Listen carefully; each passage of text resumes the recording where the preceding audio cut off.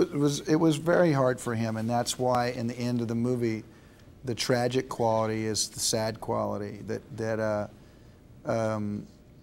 Had he realized, had he been able to let go a little sooner, perhaps events wouldn't have happened that did.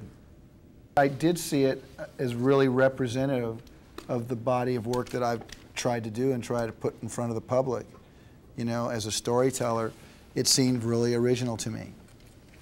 Something I fought for, because there was scenes where they had us, you know, kissing early, making out on the couch, and I said no. You know, even walking on the beach where we were holding hands, I said, not the first night, no, no.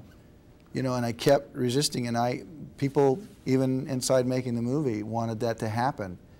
And I'm glad that you like that it doesn't happen. I think the time first time they really kiss is at the car.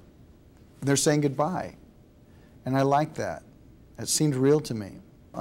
It seems to be on a general level, you know, a difference between men and women there. I know that men love getting those notes. We love getting those letters. I mean, we understand love and heartfelt feelings, and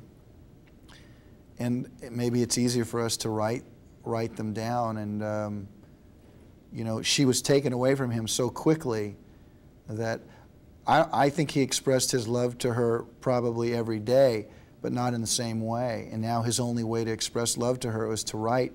And in writing, you see the full depth of his emotions. I felt really lucky when Paul said he would do the movie. I felt like the movie then had a chance at real greatness, because he brings such a presence to the movie that now you have, whether him and I are on camera together, or him and Robin, or just Rob and I, we always had three really strong actors on screen. You know, the first 25 pages, you know, I'm not in the film, and we wanted to make sure that the woman that was on camera, you know, that the audience was going to get introduced to was really a strong actress, someone that they would be willing to follow, that was interesting in her own right. And I think that Robin is not a woman who's been overexposed either.